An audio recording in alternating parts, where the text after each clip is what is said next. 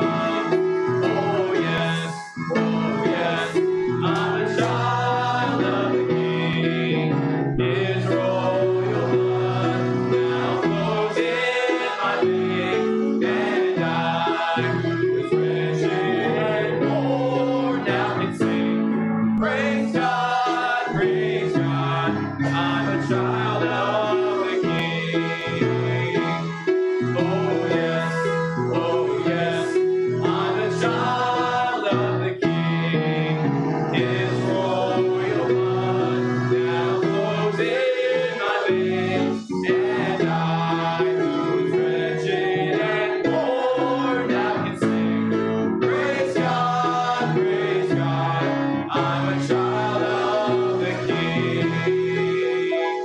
Great singing, page 536 in your hymnals. My life is yours to control. The words will also be on the screen if you so like to use it. But let's think about Him. Let's think about these words we sing. If you're a child of the King, if you're His child, then His life is yours to control. Give Him full control tonight. Let Him speak to you in the music and the preaching. Let's have a good night with the Lord tonight on the first verse. With my whole heart I humbly seek you. Now use my life, oh Lord, I pray. I use my stubborn will completely. May your commandments light my way. My life, Lord, is yours to control. I give you my heart and my soul. I'll seek your will ever find. Rich treasures to find. Give wisdom to choices I make. Along every path that I take. So when I complete life's race, well done you will say. Your word has promised me the victory, and all I need to do is play. Soar with wings as eagles, to walk, to run, and not to faint. My life, Lord, is yours to control. I give you my heart and my soul. I'll seek your will never find. With treasures to find. Wisdom to choices I make. Along every path that I take. So when I complete life's race, well done you will say. Great singing, page 42, our great Savior. Page 42. Think about the goodness of the Lord on this one. God is good. 5 whole verses about how God is so great in our lives. Let's sing it out all 5. And on the first. Jesus, what a friend for sinners. Jesus, lover of my soul. Friends may fail me, foes assail me. In my Savior makes me whole. Sing it out now. Hallelujah, what a Savior. Hallelujah, what a friend. Saving, helping, keeping, loving. He is with me to the end. Jesus, what a strength and weakness when we hide myself in Him.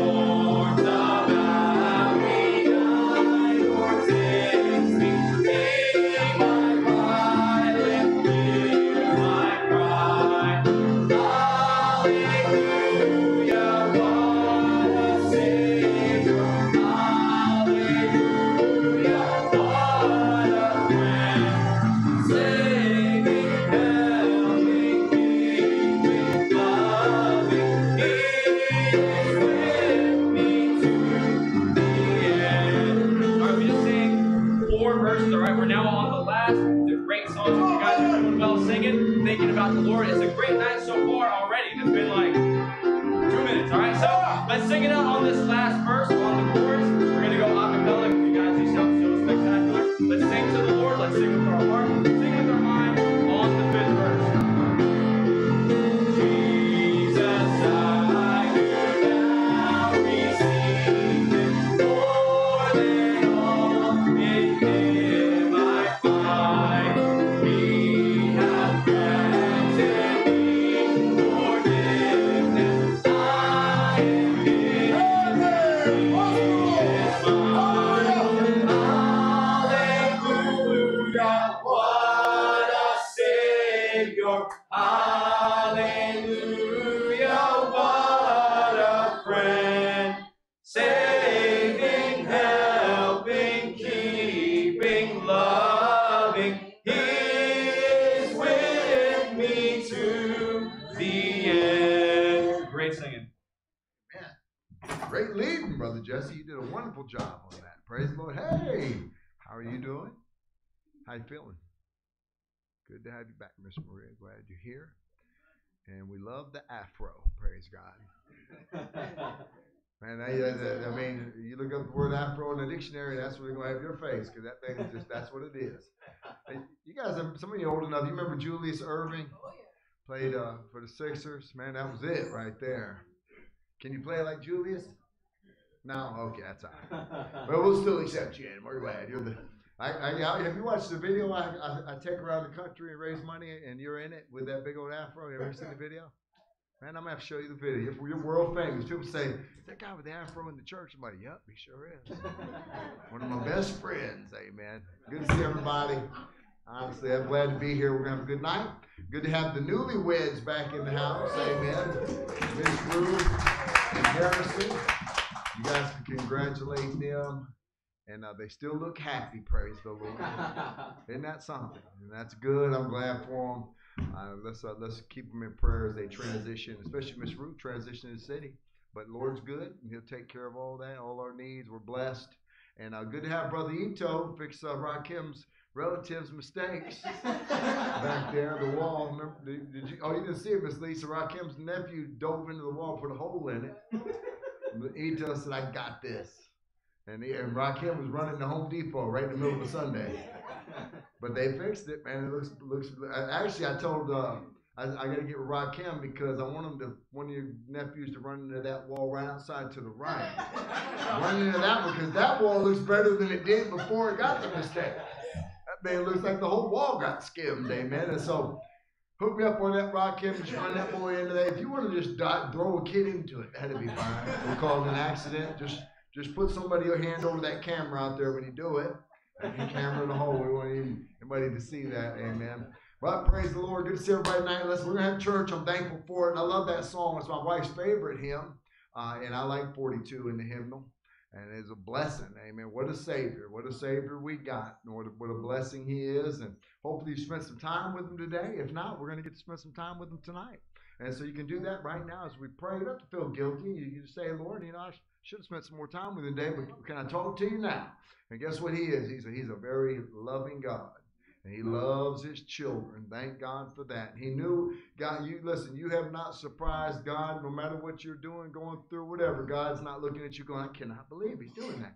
No, God bought you, loves you, wants you, and just wants you to draw closer to Him. He expects us to mess up, but He desires that we walk with Him and get right with Him.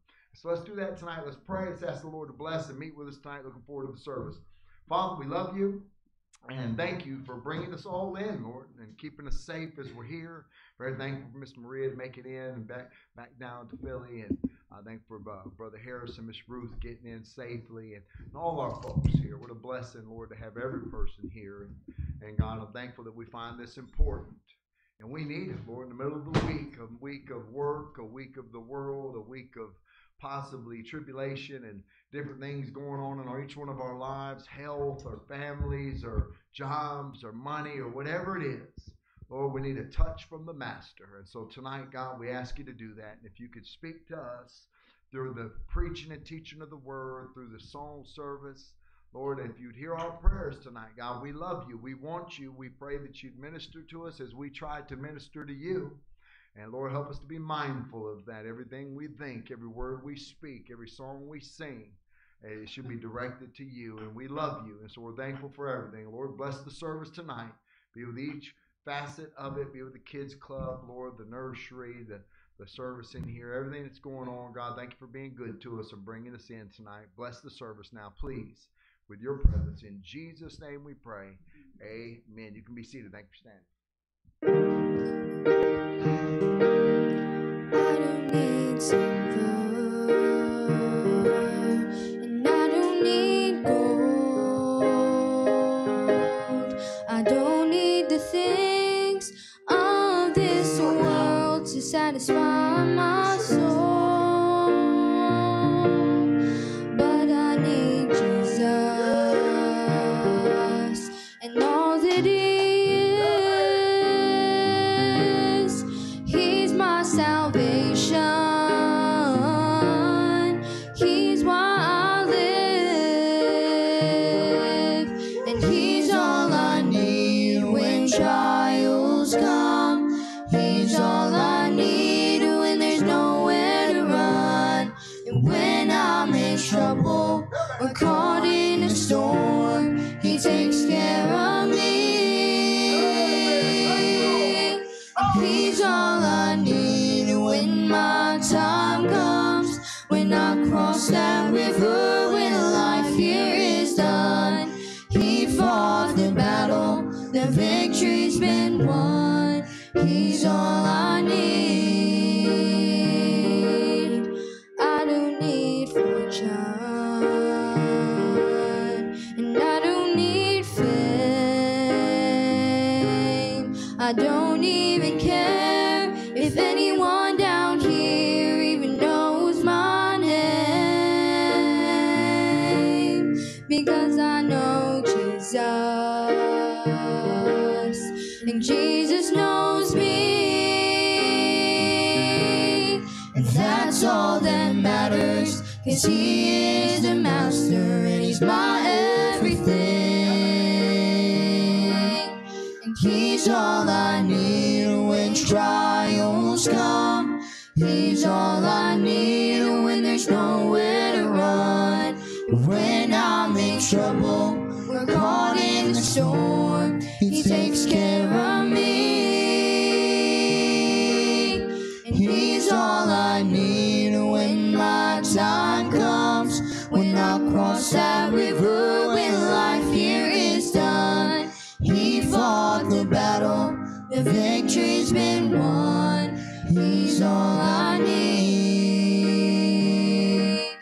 He's all I need when trials come. He's all I need when there's nowhere to run. When I'm in trouble, we're caught in a storm, He takes care of me. And He's all I need when my time comes. When I cross that river, when life here is done, He fought the battle, the victory's been won. He's all I need.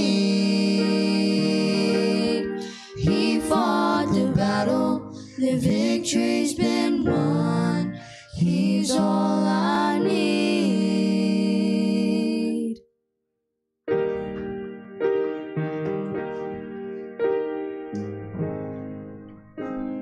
You know, I hope that's your testimony tonight.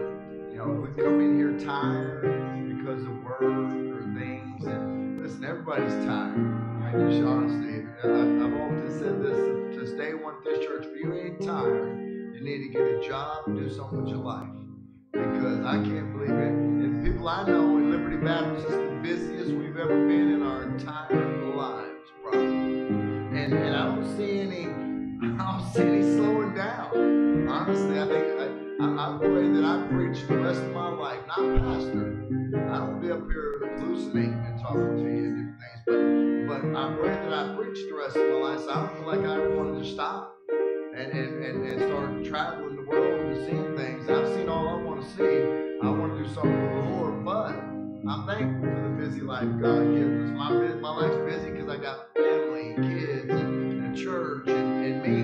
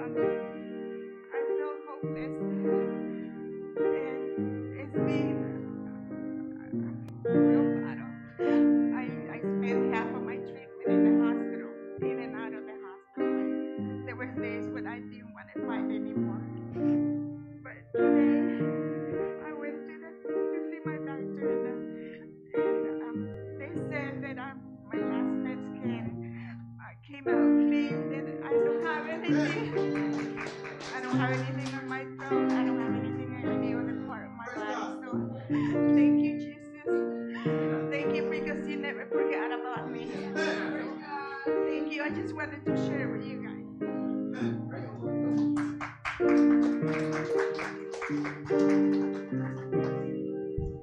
Amen. Well, that's good.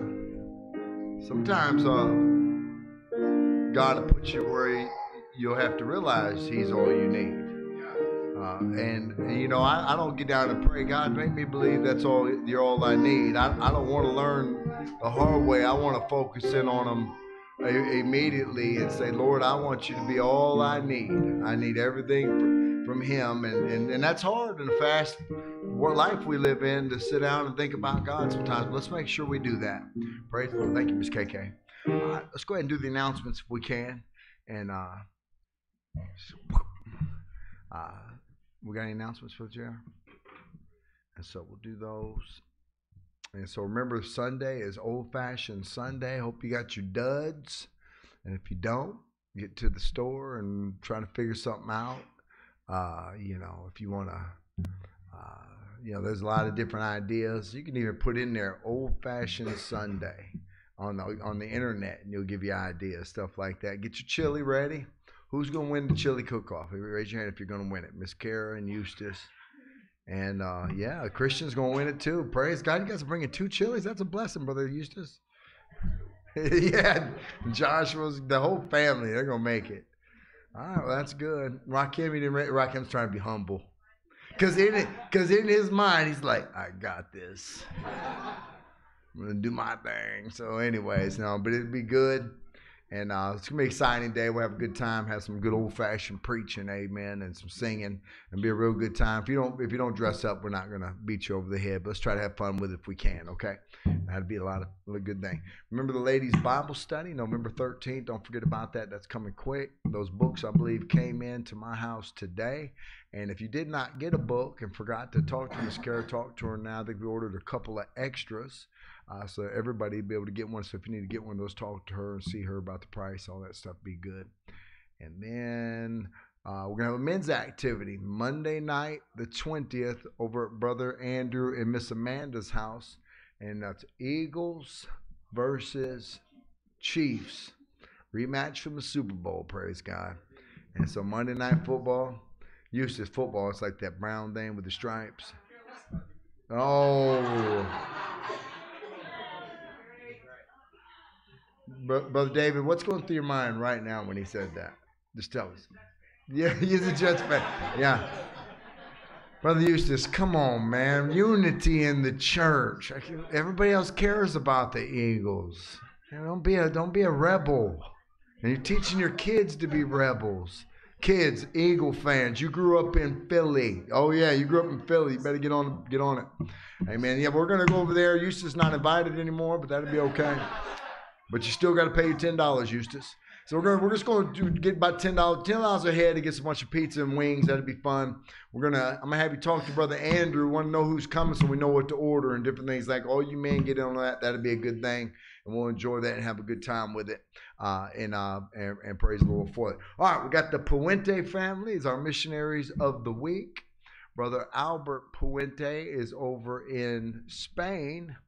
And he's a blessing, and we've been a while since we talked to him. But Brother Albert, how you doing, buddy? Good. How you doing? Yeah, we're doing great. We're doing great. Tell us how everything's going over there in Spain, my friend. Good. Great. I think right now our biggest encouragements have been just 3 or 4 unbelievers that started coming to our church over the past 4 or 5 months. And we're seeing some just really good fruits from that. We're discipling them, working with them for baptism, and going real well, really encouraging. 2 of them come from like a Roman Catholic background. Another one is a former atheist. I mean, super against anything religious, and seeing these people come to faith in Christ has been super encouraging over the past few months. And then the other thing that's on our hearts right now has been our building situation. So we currently rent a building from a Free Brethren church, and over the past few weeks, we've been just jam-packed on the Sunday worship service, and we've been praying really hard as a church for God to provide a building for us to meet in. But so far, we haven't been able to find a space. So just pray. If you guys could pray for the next weeks, hopefully not months, that God would provide a new building facility that we could use. Yeah, for we'll our definitely church. pray. Because it's getting to a point where people are coming in, and I'm kind of concerned that they may feel like there's no room for them. So we really need a new building. And then in regards to just training new pastors, things are going great. It looks like there's 3 families from our church we're going to send out to plant a church in the next year or 2. Amen. So that's super encouraging. They're young guys in their 20s and 30s, really on fire for the Lord, really growing in their preaching and shepherding. And so, Lord willing, next year or 2, we'll send them out of our church to plant the church somewhere in the area. Amen, Brother Alberto. That's great. Yeah. I was calling you Albert. My youth pastor told me your name was Albert, but I knew it was Alberto. It doesn't matter. So I just sorry about that. I apologize, but oh, don't worry. I just roll with it. You go with it. How's your wife and the kids doing? Great. Yeah, kids are great. Wife is great. How long have you guys been there now? Here in Sevilla, it'll be 12 years in November. At the end of this month. Wow. Yeah, we're in November. End of this month, 12 years. That's unbelievable. It doesn't feel like it's been 12 years since you and your wife visited and before you had left. I mean, I remember. Cause did your wife go to Heartland? I forgot where she went to college at. Where'd you guys meet at? We met in middle school. In middle school. Is Isn't she that from crazy? Spain? No. So I moved to the States when I was 11. Okay. My dad planted a Spanish-speaking church in North Alabama. Okay. So when I went to Christian school, and she was in the same Christian school. Right. Yeah. Okay. Yeah, and I got that all mixed up. I knew y'all, but you guys went to Bible college together? No, we were separate. So I went to Crown College up in Powell, Tennessee. Okay. My wife stayed home. Went to the Bible Institute that our local church had. Right. So yeah. Well, amen. Feels like I don't even know you. Sorry. It's all good. Amen. Well, good, Brother Alberto. Tell us, is there anything we can pray about besides the building? Some things going on? Anything we can, keep close to us this week as we pray for you? No, I think that's the things that are in our heart right now is this building situation and new church. And being able to get these guys finish their training. We've got like a 2-year training program for guys that want to plant churches. They're full time, so they're really 40 hours a week. They're just working hard on their pastoral training, and those are the biggest things right now. Well, that's a blessing. We was my family and I were talking about you yesterday. We were supposed to go to Israel, and they canceled us, and they gave us. They're probably giving us vouchers on El Al Airlines, the Jewish airline, and I looked. I told my wife they go to Spain. Nice. So we could fly to Spain and see Brother Alberto and his family and the church, and make it kind of a missions type deal. As we're gonna have to fly somewhere eventually. We're probably not flying to Israel anytime soon. So yeah, but that'd be a bad anyway, idea. we would love to come visit you sometime and see the work and see everything Awesome. that's going on. It'd be great. That's awesome. That's great. Yes, sir. Well, listen, I thank you for taking the time to talk to us. And no worries. If you need anything, feel free to give us a text or email on any needs you might have and different things like that. And we're definitely going to pray for you tonight and for your wife and Thank you. kids. Appreciate that. And your brother's helping you too, right? Yeah. So he's been here with me. He's been a huge help and great compliment. We really complement each other. So it's been great. Yeah, praise the Lord. Well, good, Brother Alberto. Well, our church, we're all here tonight. We're getting ready to have a word of prayer here, so we'll let you Thank go. And thank you for whatever time it is. What is it, about 1 o'clock in the morning or something? Or 12:30. 12:30. Well, now am I right? In Spain, everybody goes to bed late, wakes up late. Nah, Is that true or no? Urban legend. It's not true. I told my wife and kids, said we'll go over there, we'll sleep till 11, we'll go to bed like 1 o'clock in the morning. It'd be great to be in Spain for a little bit. Yeah. So that's not true, great. huh? No, most people go to bed 9, 10 o'clock. Yeah. All right. Well, that was another thing my youth pastor told me. So you pray for him. He's got a lot of bad information tonight. So yeah. He's making me look bad. I apologize for that. And hey, listen, Brother Alberto, we're going to pray for you, and we sure love you guys. If you need anything, please let us know. Thanks for taking the time, buddy. Yes, sir. No problem. All right, have a good night. Thank you. All right, let's go ahead and pray for the Puente family. And I thank God. I can't believe it's been 12 years since they were here. It does. Who remembers them coming? He had his wife's from Alabama. Of course, I forgot. I messed all that up, but I remember it now. And a little blonde-haired girl that they had taken her over to Spain. His brother. They've been busy. Those guys they're heat-seeking missiles over there. I mean, they're all about New Testament Christianity. And we can learn a lot I can learn a lot from someone like that, just to see that they wake up and they're like, man, we got to reach people. We got to get these churches started. We got to train these men. He's training men 40 hours a week on how to start churches.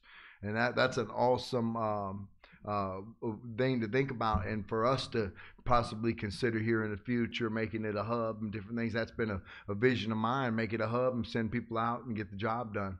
And so let's pray for them right now, and we'll ask the Lord to just continue to work with them and keep them safe. Father, we love you, and thank you, Lord, for letting us talk to Brother Puente, and thank you that we get to support them on a monthly basis with not only finances, Lord, but hopefully with prayer. And Lord, I need to make our missionaries a matter of prayer more often. Need to get another card and be able to keep it in the forefront of my mind and my Bible, where I stare at it on a daily basis. And Lord, I pray that you would take care of him, his wife, and his kids, Lord, in these churches. I pray for a building, Lord. Pray that you'd open up the floodgate there and show him where he needs to be and how he needs to do it. God, it's a good problem to have, but it is something to be a little bit worked up about, thinking people would leave because they don't have a place to sit, and it'd be hard to catch them all. And so, Father, I pray that you would bless their efforts. You give them a great building, give them a great area, help these men, these families that are looking to go out and start churches to continue to work. Thank you, Lord, for Faith Promise Missions. Thank you for our dear people that sacrifice on a weekly basis and could use that money somewhere else here, I'm sure, but decide to trust you, Lord. And it's a wonderful plan. It's a wonderful thing. And I'm so thankful for what you're doing, Lord, through us here at this church. I pray that you continue to bless that and help us to have our eyes set upon the world like you do, and do what we can do here in Philly and send it out over there to where it would be able to help these missionaries to get the job done there. Lord, please help us all to be faithful to you, and help the Puente family protect him, protect his wife and kids. In Jesus' name, amen. Let's all stand. Brother Jesse, you come, and we'll lead a song here, and we'll shake some hands. We'll dismiss. Let's go ahead and dismiss the little lights right now. That'd be good.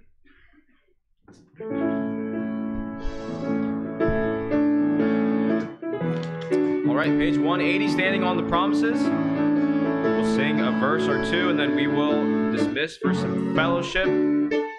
Let's sing it out on the first verse of Standing on the Promises.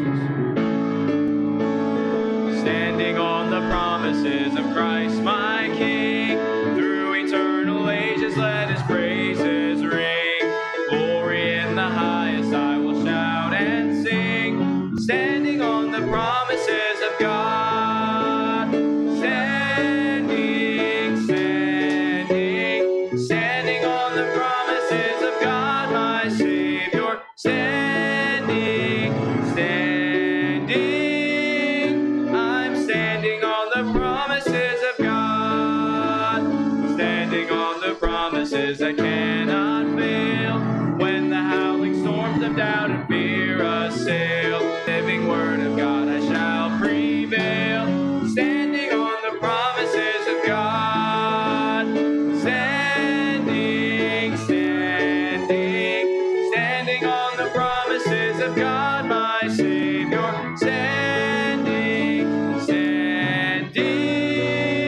I'm standing on the promises of God. Turn around, shake some hands, tell somebody you love them.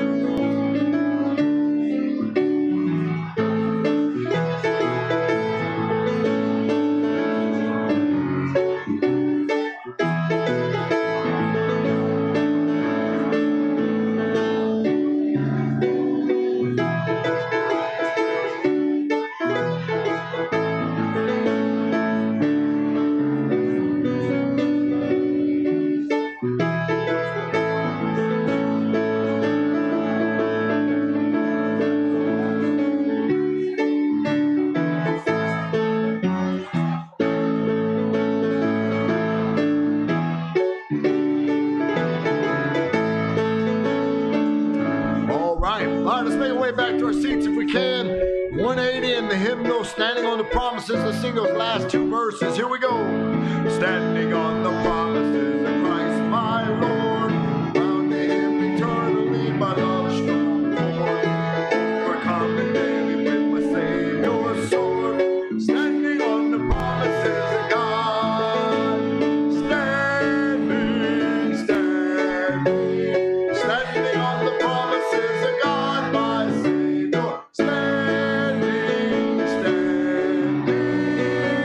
I'm standing on the promises of God, standing on the promises I cannot fall, listening every moment to the Spirit's call, resting in my Savior as my all in all, standing on the promises of God. Come on now. Standing on the promises of God, my Savior. Standing.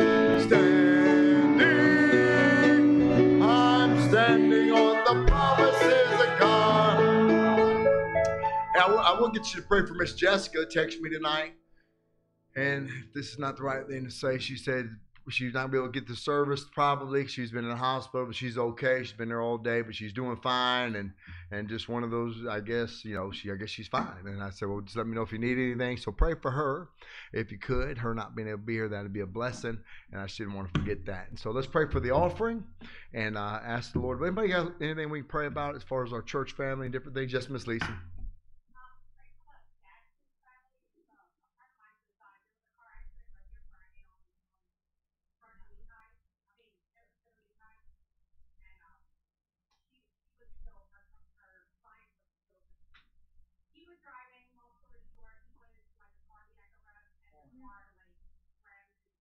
Oh my goodness.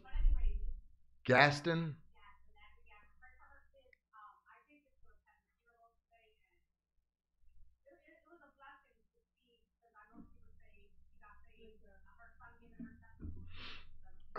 Amen.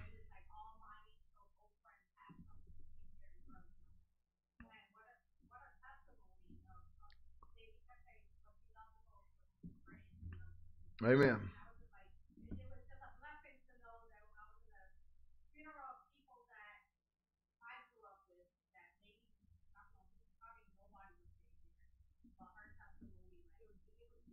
Amen. Good. The Gaston family, keep them in the prayer. That would be a blessing. Anybody else got something? Yes, sir. Who? J.D. Leak. Okay. Yeah. Her daughter's name what? Okay. They both having problems? Okay. Yeah, pray for that. Anybody else? Marie. Okay. Okay. Just in general, pray for him? Okay. All right. Brother Hector, would you raise your hand? Pray for a childhood friend. Her name is Alexis. She started letting her daughter ride the bus to the church. And I've been talking to her for a while just about coming to church. And we gave a Bible to her stepdaughter, which is her husband's older daughter. And when I went over there to go visit them Saturday, she said that she had it. She was reading. Amen. Alexis. Okay. All right. What was your nephew's name? Matthew. Okay. All right. Let's pray. Miss Monique. Okay. Pray Miss Monique doesn't get found guilty. About that. It's no unspoken. We don't want her to get found guilty. Pray about Miss Monique and everything going on there, and that'd be good. Anybody else?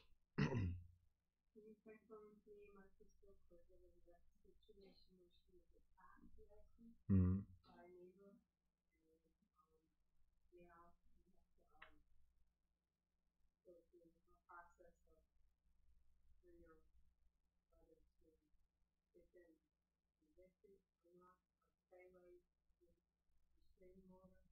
Okay. Yeah, we'll definitely pray about that. Mm-hmm. Anybody else? All right, let's go to the Lord in prayer. Father, we love you, Lord. Thank you for loving us, Lord. I do pray for these requests, Lord, all of them. That you would help the Gaston family and the loss of that dear lady. I'm glad she was safe, God. And that testimony was given. I pray for Matt, Lord, in prison, and I pray for Miss Linda's situation there with Helen and that blocks just kind of a wild thing. And then Alexis, Lord, pray for hers with that Bible and to be saved and understand that. Pray for Miss Monique and her family, Lord, that you would continue to work there and for your will to be done, God, in those areas. And then pray for the Leak family and those two dear girls, Lord, that you would help them and their health. And Lord, I know if my daughters were hurt, I want somebody praying for them. So I do pray that you touch them and help them. And by the grace of God, may they be exactly what you'd want them to be. And then remember that all things work together for good to them that love God and to them that are called according to purpose. And so, Father, help us with that, Lord, tonight, God. We sure need you, Lord. These prayers mean a lot to every person giving them. And, Lord, I hope they mean a lot to each one of us because I know they mean a lot to you, Lord. So please answer them. Bless the offering now in Jesus' name. Amen. You can be seated. Thanks for standing.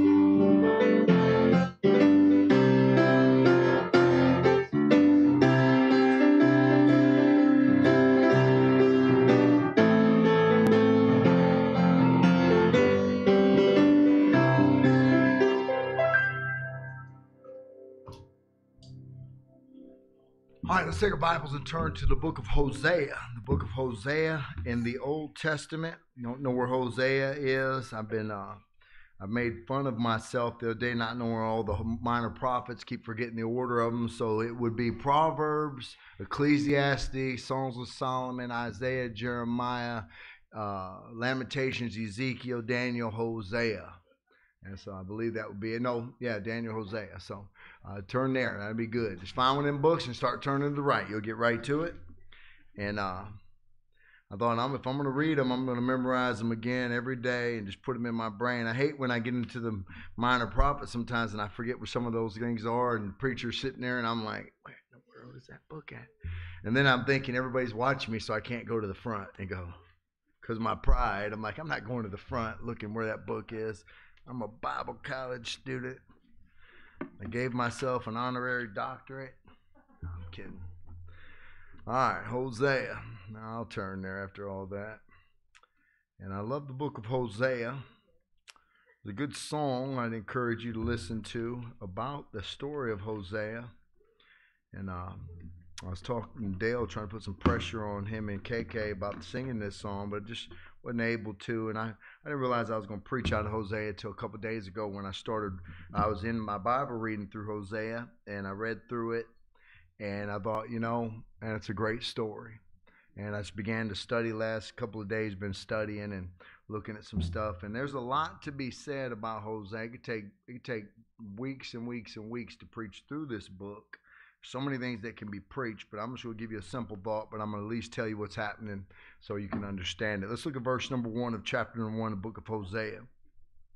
The word of the Lord that came unto Hosea, the son of Beeri, in the days of Uzziah, Jotham, Ahaz, and Hezekiah, the kings of Judah, and in the days of Jeroboam, the son of Joash, king of Israel. The beginning of the word of the Lord by Hosea, and the Lord said to Hosea, Go take unto thee a wife of the whoredoms of the children of whoredoms, and the children of whoredoms. For the land hath committed great whoredom, departing from the Lord. So he went and took Gomer, the daughter of Diblaim, which conceived and bare him a son. And the Lord said unto him, Call his name Jezreel, for yet a little while, and I will avenge the blood of Jezreel upon the house of Jehu. and will cause to cease the kingdom of the house of Israel. And it shall come to pass at that day that I will break the bow of Israel in the valley of Jezreel. And she conceived again and bare a daughter, and God said unto him, Call her name Lo Ruhamah, for I will no more have mercy upon the house of Israel, but I will utterly take them away. But I will have mercy upon the house of Judah, and will save them by their Lord, by the Lord their God, and will not save them by bow, nor by sword, nor by battle, by horses, nor by horsemen. Now when she had weaned Lo Ruhamah, she conceived and bare a son. Then said God, Call his name Lo-Ammi, for ye are not my people, and I will not be your God. Yet the number of the children of Israel shall be as the sand of the sea, which cannot be measured nor numbered. And it shall come to pass that in the place where it is said unto them, Ye are not my people, there shall be unto them, there it shall be unto them, Ye are the sons of the living God. Then shall the children of Judah and the children of Israel be gathered together, and appoint themselves one head, and they shall come up out of the land, for great shall be the day of Jezreel. Now we're going to look at chapter number 2 in just a minute, but I want you to turn to chapter number 3. Then said the Lord unto me, Go yet, love a woman beloved of her friend, yet an adulteress, according to the children of Israel, who look to other gods and love flagons of wine. So I bought her to me for 15 pieces of silver, and for a homer of barley, and a half homer of barley. And said unto her, Thou shalt abide for me many days. Thou shalt not play the harlot. Thou shalt not be for another man. So will I also be for thee. For the children of Israel shall abide many days without a king, and without a prince, and without a sacrifice, and without an image, and without an ephod, and without a teraphim. Afterwards shall the children of Israel return and seek the Lord their God, and David their king shall fear the Lord and his goodness in the latter days. Let's go ahead and pray, and we'll preach to you just for a little bit, and I'm going to title it this: Thank God, God loves ugly. And we can say, you know, God don't like ugly. That's right. He loves it. And it's a blessing. And so I hope this will be a blessing to you. I know some of it, you know, I've been rereading, so it makes a lot more sense. But if you're not careful, you can get lost in this passage. But I'm going to explain it to you. And I believe the Lord's going to do something tonight and help us, okay? So let's pray. We'll have one more song, and I'll preach to you just for a little bit tonight and just give you a simple thought at the end. But I do want you to understand what's going on. It does apply today, and it will help you to understand a little more of what's going on today in Israel. And there's so many things we could say about this passage, but we'll just do what the Lord led me to do, and we'll see how that works, okay? Father, we love you, and thank you for the inerrant, preserved, inspired Word of God that we have in this King James Bible. Lord, there is no other Bible in the English language. We have the words of God that have been given to us. And Lord, as we grow in Christ, we may understand more every time we read this Bible, and I know that that is true. And Lord, as some of us are older Christians, some of us are newer, some of us may understand what has just happened, some may not.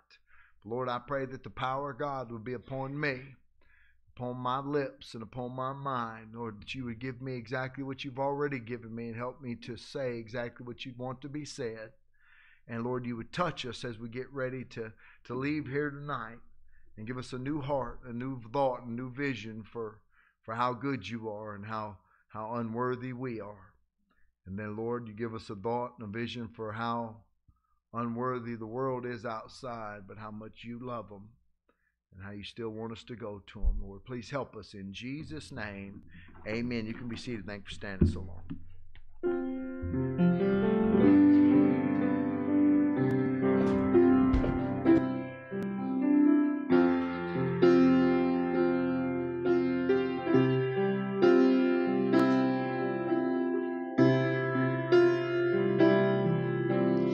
On a hill stands and gazes at the people down below, the multitudes throughout the land stagger underneath their heavy load, and in the stillness of the hillside through the tears, the shepherd makes a vow that no one hears. Even if you'll never love me, I will still love you. I will search the whole world over just to be with you. I will climb the highest mountain, even one called Calvary. I'll go all the way for you. Even if you'll never love me, I will still love you. High on a hill, the shepherd sits and gazes at the people down below. Some draw nigh, their lives now changed, but most refuse to hear, then turn to go. In the stillness of the hillside through the tears, the shepherd makes a vow that no one hears. Even if you'll never love me, I will still love you. I will search the whole world over just to be with you. I will climb the highest mountain, even one called Calvary. I'll go all the way for you. Even if you'll never love me, I will still love you.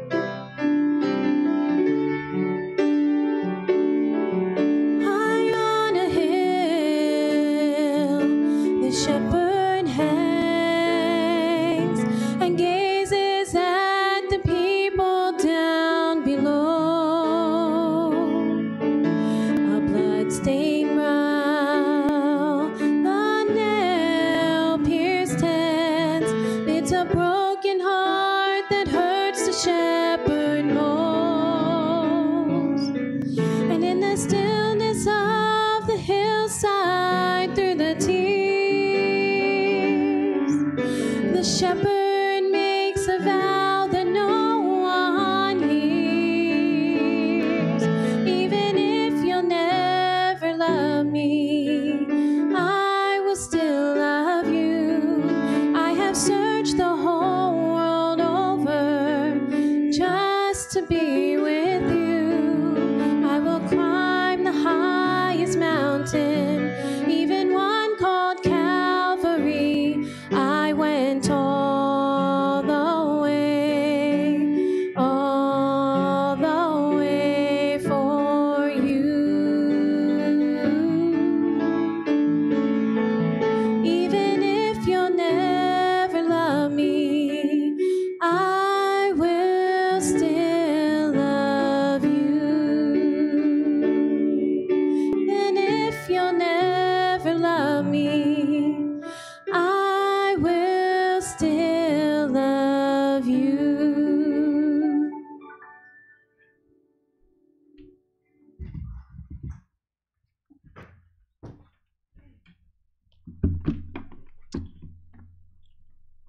All right. Well, thank you, Miss Lisa.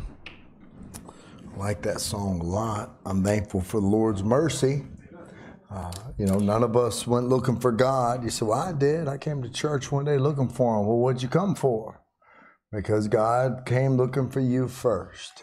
That's the way he does it. And I thank the Lord for that. And he didn't love us because we're something. He loves us because he's something. Because he is love. God is love. And thank God for that. Because I don't know where I'd be if I got what I deserved. I know I'd have my back broke, be in hell somewhere. I just know that would be the truth. And, you know, you don't have to be a drug addict to deserve hell. You know, all of us without God. Just think, some of us got saved early. Just think the things you've done as a saved person. You know, but then some of us can look back at what we did before we were saved and we can't believe we did it. We honestly cannot believe that was our lives. And so thank God for the Lord being lifted up on that cross for us. And so I want to talk to you tonight about the Jewish, kind of give you the understanding of this book here. And just, I'm not going to preach the whole book. It's a great book. And these chapters are wonderful.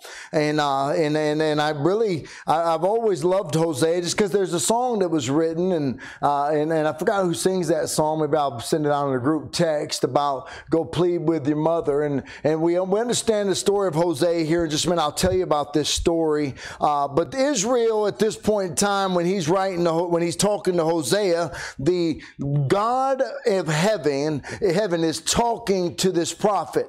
And it's in the time when Uzziah was the king and Jotham and Ahaz and Hezekiah. There was a whole slew of different kings in Hosea's time. And God has come to him because Israel is wicked. Now let me say, when I say Israel is wicked, the more I read about them lately in my Bible and I begin to look at what God says, and just what God says alone about them in the book of Hosea. They were sodomites. They were sleeping around. They were into drugs and alcohol and other people's gods. They were worshiping graven images. They were bowing down to other gods. They were taking their children and putting them in the fire and killing them to other gods. How did this happen?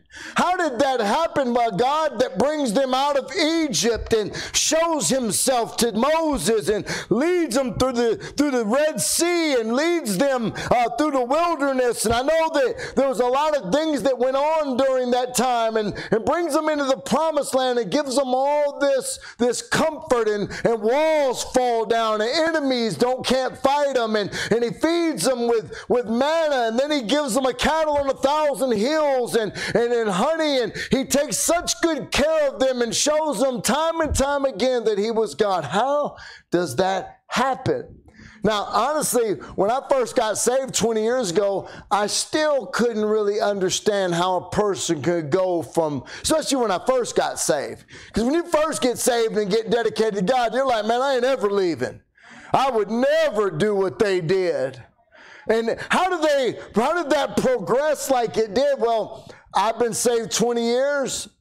And I can tell you, this is not America. The Bible's not talking about America. It's talking about the Jews. And the Jews are in big trouble even today. This has got a lot of what's happening today in it.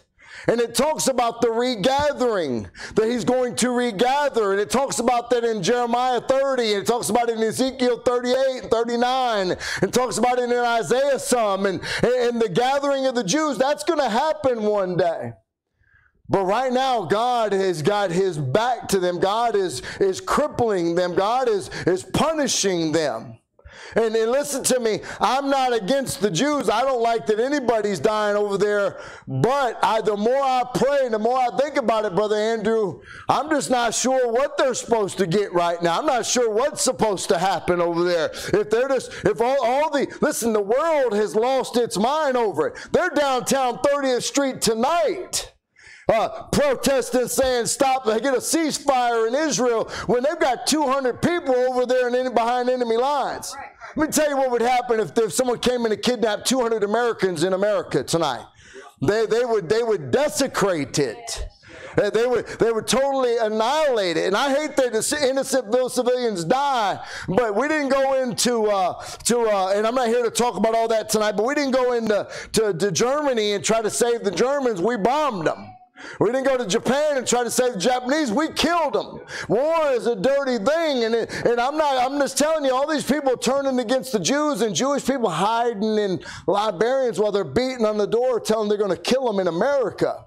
And these universities and all that stuff. Listen to me, I'm not sure what's going to happen. And now Biden has kind of did a little 180 and said, hey, maybe they need to pause. Where last week he said they need to go ahead and desecrate the place. And I believe they ought to just make it a parking lot, 100%. Let all the people leave. If they don't leave, I'm sorry. Because you have done something very wrong to our country if it was my country. And so all this stuff is going on, but I'm really not sure what's going to happen because I think eventually by the end of next week, we could be totally against them from our government standpoint. And then when everybody turns on them, the Bible talks about the armies coming from all around and closing in on them. I'm not sure that they can, I know that land, the Bible tells us that is their land, and God's going to regather them one day in the tribulation. He is going to regather them. And so if it totally right now, Brother Andrew, if they just got scattered and wiped out right there and everybody turned on Israel, I wouldn't say there's anything wrong with the Bible a bit. I'd say, well, that's exactly what God said he was going to do to them. He's going to scatter them and annihilate them. And so when Hosea is talking to them, they're not in captivity yet. I believe it is around 750 BC. And I believe they would go into captivity with the Assyrians about 730 or 720 BC, 20, 30 years later maybe. And so Hosea, God has come to him and said, listen, Hosea, my people are a wicked people. We didn't even read chapter number 2. We're probably not going to read it for sake of time. I'm going to tell you a little bit about it in just a moment. But God tells Hosea, I want you to go marry a whore. It's a Bible word. I'm not trying to be nasty to you. A woman of, what does it say here? Go take thee a wife of whoredoms. Not whoredom, whoredoms. A woman that is doing wrong and is selling herself. And listen to what it says there. It says, and children of whoredoms. When we look at this, he has 3 children. The first one's his. The next 2, we don't know whose those kids are. And it says his kid in the first one. The next 2, we're not sure whose those are. And so I don't really have time to break everything down for you here tonight. But he's showing Hosea to show the people of Israel, you got this man, he's going to marry a woman of whoredoms. They didn't do that. But Israel was so backwards at this point that some people think those ladies might have been doing stuff with the priest at that point, that they were so backwards in what they were doing that they had lost their minds on what God had taught them. You understand that? And when I said America in 20 years, we're taking babies at 9 months old and taking forceps and pushing them through the brain of them and killing them. We are doing things and calling wrong right. And yesterday I saw LGBTQ whatever for Palestine. And I'm like, that's the dumbest thing I've ever seen. They would kill them. You can't even be a lesbian in Palestine. They kill you.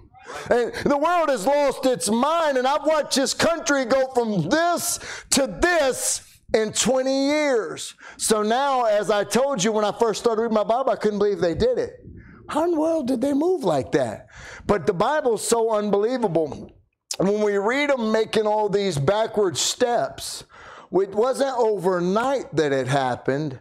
Matter of fact, sometimes it was 20 years and everything had changed. How does it change a country like ours, so blessed by God, to now not even having God want it? But thank God he wants us. And so he tells him, he goes, I want you to go marry a woman of whoredoms and have children of whoredoms. And he's beginning to talk and tell him, he has the first kid, Jezreel, then he has that second one, he names with that, and the names all mean something. And honestly, I don't really want to get too into that. The wife's name was Gomer. That means completion. What do you think God was saying? Well, I think God was filled up, fed up, and now everything the Jews are doing has come to a completion, and now he's about to act upon it. God is making a picture of what he's going to do. And he's trying to show Israel what's about to happen and what God is going to be able to do. When God came and got us, we were nothing. And Israel was nothing. And God put his hand on them. And God multiplied them. And God helped them to be something special in the eyes of the people. Not because they were special. God said because he was special. Because that's what he did. And so then he has these children. And things are happening. Look at verse number 10. After he has that third child. Verse number 9, then said God, call his name Lo-Ami, for ye are not my people, and I will not be your God. And verse number 10, yet the number of the children of Israel shall be as the sand of the sea, which cannot be measured nor numbered. And it shall come to pass that in the place where it was said unto them, ye are not my people, that there shall be said unto them, ye are the sons of the living God. This is future. God is telling us what's going to happen in the end. And then verse number 11, then shall the children of Judah and the children of Israel be gathered together and appoint themselves one head, and they shall come up out of the land, for great shall be the day of Jezreel. And many people believe that would be like where Armageddon, the last fight's going to happen. And so he's saying that's all future. And then in chapter number 2, we talk about the unfaithfulness of Israel, how Israel's going to be punished. Look at verse number 1. Say ye unto your brethren, Ami, and your sisters, Ruhamah. Now God has renamed his children. The first, when the children were born, Jezreel, Jezreel means what does it mean? To scatter, to sow in the land. And then Lo-Ami means not beloved and not obtained mercy, because it's the children of another man. She went off. He married a whore. She gave him a child, and then she went back to her old lifestyle in front of all the people of Israel. That's what God is showing him. This lady Gomer has gone off, and she's doing the wrong thing. She has 2 kids outside of marriage. And God is making that a picture of Israel. What Israel has done, they've gone off and they've started whoring after other countries, other gods. The Bible talks about they looked for their bread somewhere else. They looked for the flagons of wine somewhere else. When God was going to take care of them, they went the wrong direction of the world. And that's why God is punishing them. When we look online and see all that stuff happening, I don't know what to say. I know to pray for the Lord's will for the people of Israel. I'm not against the people of Israel by no means. But when I was over there, they're a very hard person, hard people. Not many of them are smiling. Why? They're under the judgment of God. They got nothing to smile about. They are hard-hearted people that hate Christians. But the young people, they smiled. But that's because they were breaking away from some of that stuff. I had an opportunity to talk to some young men, and they said they were at the university studying the Talmud. And that is something that happened because of all the wickedness of Israel. They turned from what God wanted them to do and what God wrote for them to do, and they came up with their own thing to do and put it in another book and had a rabbi or some rabbis tell them what it meant. And these young people are studying that. That's what they study. And I'd say, well, do you believe it? They go, well, it's what I'm getting my degree in. It's what I'm studying. And I could tell that they didn't want to answer that question. Did they believe it? They didn't believe it. They don't know what to believe. They're so mixed up. I gave a ride to a kid when I was driving Lyft way back, and I picked him up at the airport, and he got in my car, and he had one of those yarmulkes on, little 16-year-old boy, and he was going to wherever that place is in New Jersey. What's that Jewish place in New Jersey? That town. Lakewood. He's going to Lakewood. So I got this young boy for an hour, and my car was low on charging, so I said, hey, do you mind if I stop and charge? He goes, no, that'd be fine. And he gets in the car, and he's coming from a school in Chicago, a Jewish school, where he learns about this stuff. And he pulls out a vape. He goes, do you mind if I vape in your car? I said, yeah, I do mind. I really don't want you to do that. So we start talking. I start asking him, hey, so I didn't know much about it. I said, so what tribe are you from? He goes, well, nobody really knows. I think we're probably from the tribe of Judah is what he said. And I said, oh, okay. And I didn't know that it's gotten so mixed up. A lot of people have no idea what tribe they're in. And all that, a lot of that stuff was lost, and so I started questioning him, and then I started trying to plant seeds because I told him I was a drug addict, and God changed my life as a Christian.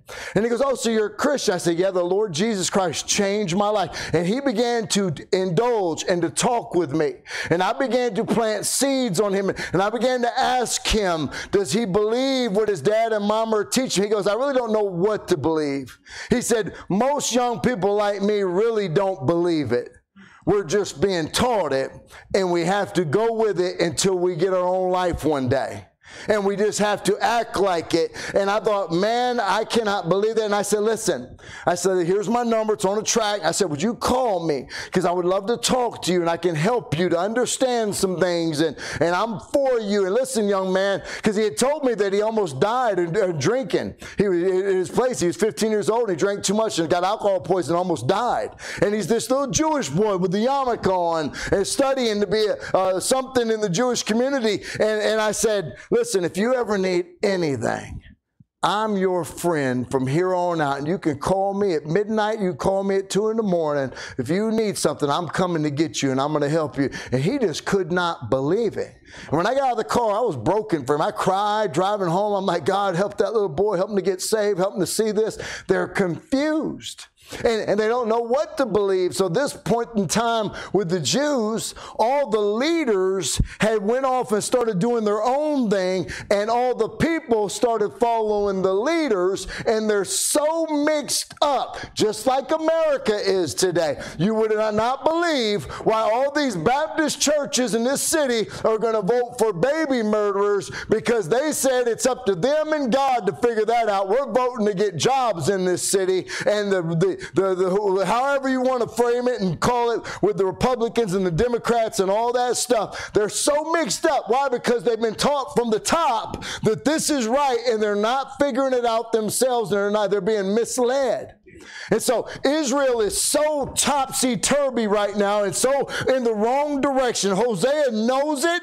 Hosea is seeing it. He's talking to a people that profess to be God's people, who had God's word, who saw Elijah work and Elisha work recently with the power of the miracles. They had every advantage, and they were groveling in idolatry and in sin. They were relatives to Abraham and Isaac and Jacob. They were a day's march from Jerusalem. They were into superstition and indulging in every form of immorality and social injustice that you can think of, and worshiping graven images at this point.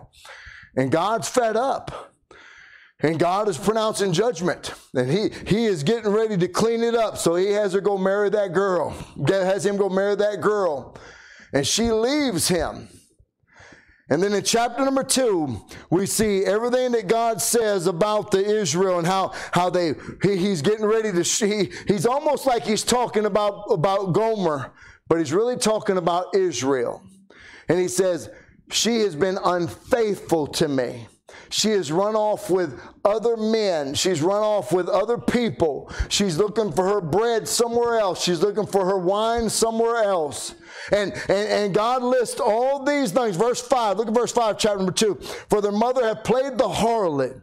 She had conceived them that had done shamefully. For she said, I will go after my lovers that give me my bread and my water, my wool and my flax and my oil and my drink. Therefore, behold, I will hedge up thy way with thorns. I will make a wall, and she shall not find her path. Talking about Israel now. Listen to me, we're almost done.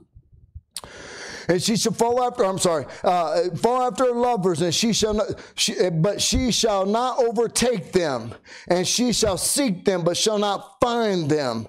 Then shall she say, I will go and return to my first husband, for it was better with me for it was better with me than now. For she did not know that I gave her corn and wine and oil and multiplied her silver and gold, which she had prepared for Baal. She's worshiping Baal. Israel is totally turned away from God and doesn't want God. False religion has got them. Look at verse number 13.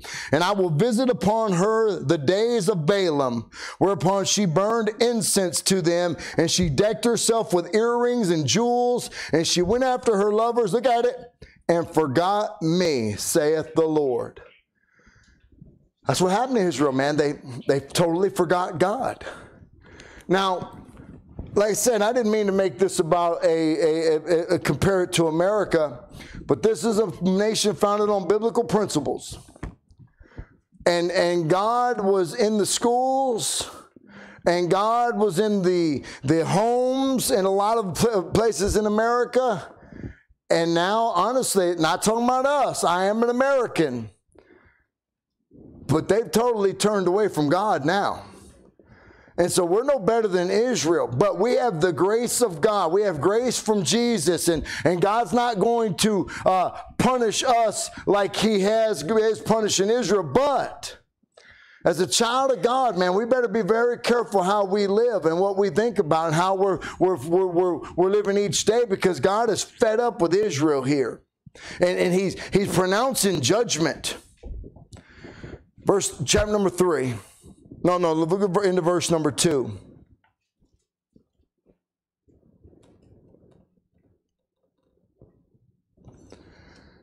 I'm sorry, chapter number 2, verse number 23. And I will sow her unto me in the earth, and I'll have mercy upon her that hath not obtained mercy.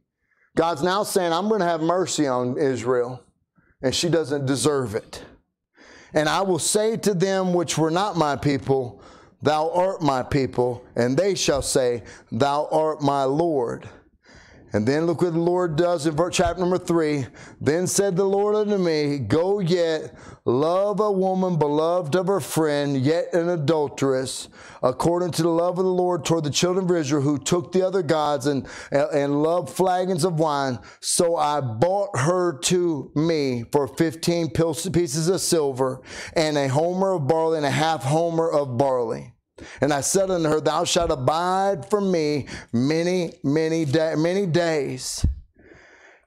Look at chapter number 2, verse number 2. I think I overlooked this. Plead with your mother. God told him to tell his kids, and he renames his kids. He goes, tell your kids to go plead with your mama. She's left. She's now out in the streets again. She's probably with another man, having babies with that other man. It's a perfect picture of God's grace. And this is where I wanted to get to tonight, that we're so blessed. Because I understand some of you were a lot better people than I was before I got saved. And I'm okay with that. Because you were. There's no doubt about it. Not everybody was just a wild animal. But no matter what we were away from God, and we were not wanting God. And God came and got us. And listen to me, as a Christian, if you're a Christian who has now walked away from God again, you know what God told him? He says, go and buy her back. He not only made him marry a whore, but he says, now she's playing the whore again, and I want you to go buy her back from the man that she sold herself to. They would often sell themselves to people so they could be fed, and they would do whatever is told of them. And I want you to go buy her back, and I'm going to take care of her, and you're going to take care of her.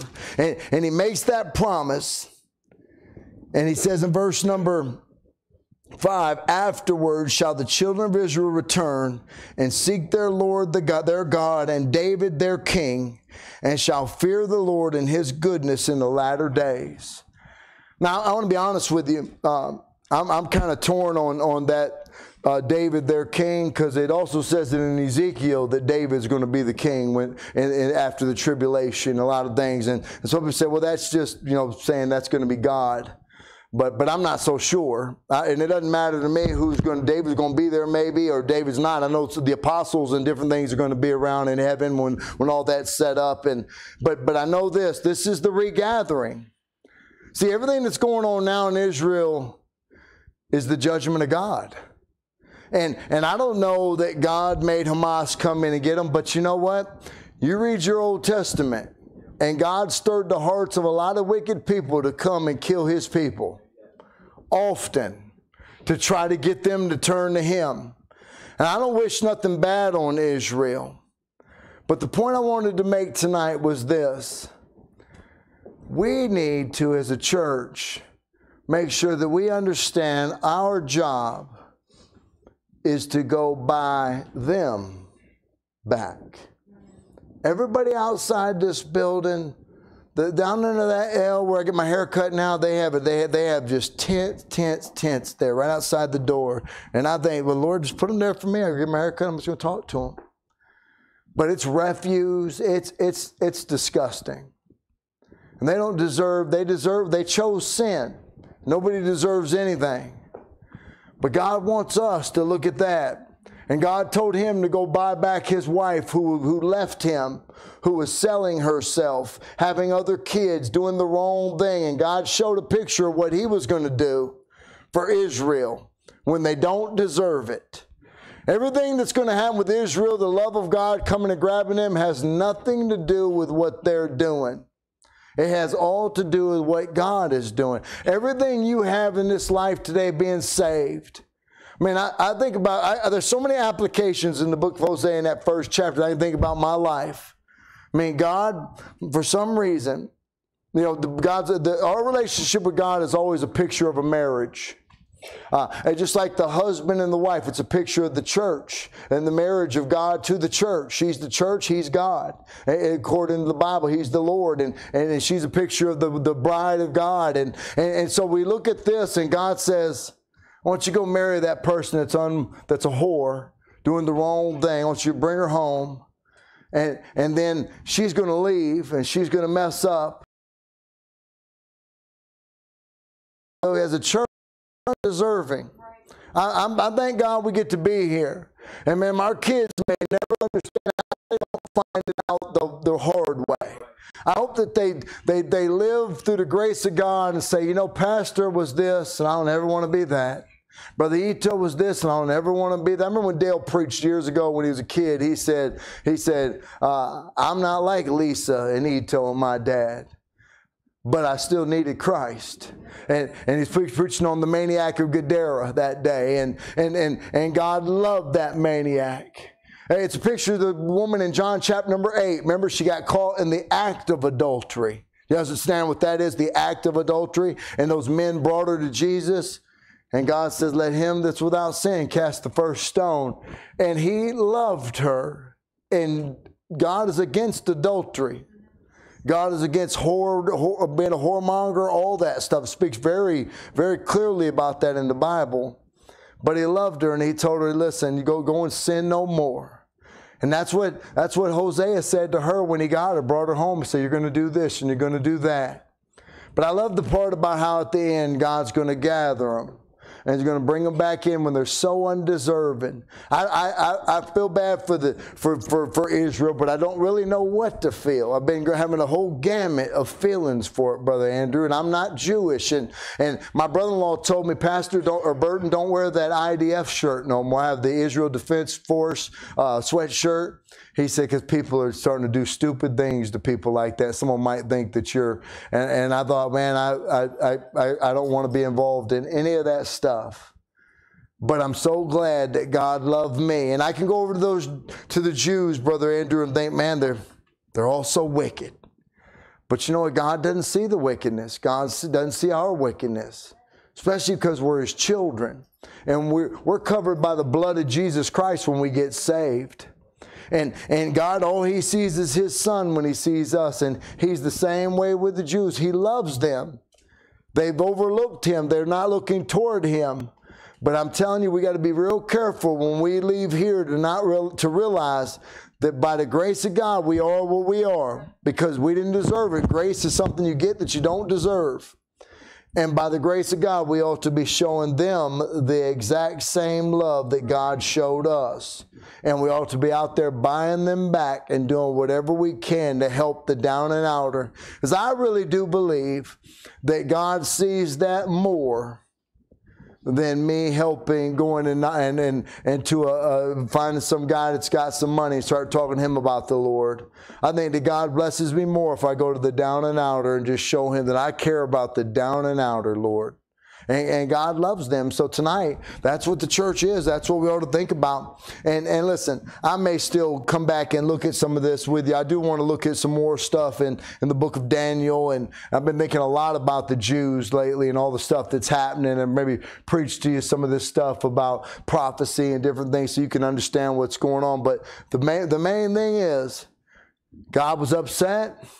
God gave an illustration, told him to go marry that woman. She wasn't right. She left him, and God says, now go buy her back.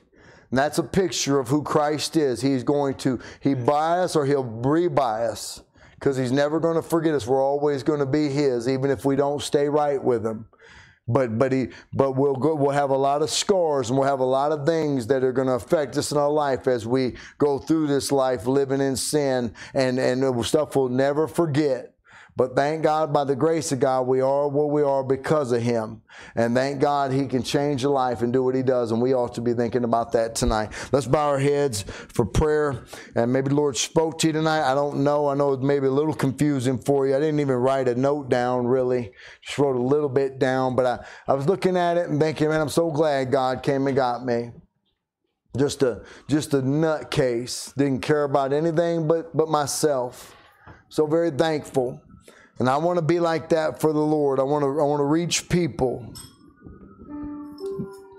The sinful soul doesn't merely just forsake the Lord. They eventually forget the Lord. That's what they did. They forgot him. They forgot God. And God said it himself.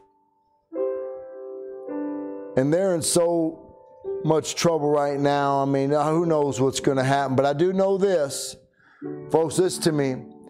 There's never been a time in history where people have seen prophecy literally being fulfilled like it is today all over this world with this thing going on right now with the Jews.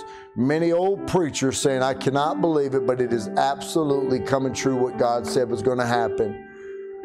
It could happen any moment. He could come back. Are you saved tonight? God could come back and take us out of here right now, and people would disappear. Christians, would you disappear? Would you be with God, or would you be stuck on this earth for 7 years going through a hell on earth after about 3.5 years? Hey, if you're not saved, you need to get saved. If you are saved, you need to get busy. Those little kids, man, I'm so thankful for the bus ministry. We run those buses on Saturday, and so thankful for that, because and if you're working the bus ministry, you'll realize they got no hope without us at this moment in their life. Now, mama, dads could move and stuff could happen. They could have a grandma come get them, something like that. I'm not saying that couldn't happen, but God's using us. And thank God, God loves ugly. I'm so thankful that he does. So I would not be here if he didn't. Folks are praying. Lord, bless the invitation. Now help us in Jesus' name. Amen.